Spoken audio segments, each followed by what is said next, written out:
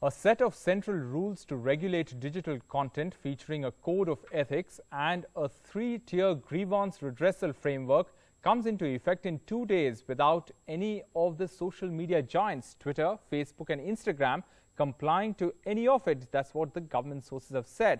The rules for the news sites and OTT platforms were announced in February and they were given 3 months to comply. Sources said that if the companies fail to follow the rules, their intermediary status can be ended and they may be subject to criminal action. The rules include appointment of India-based compliance officials.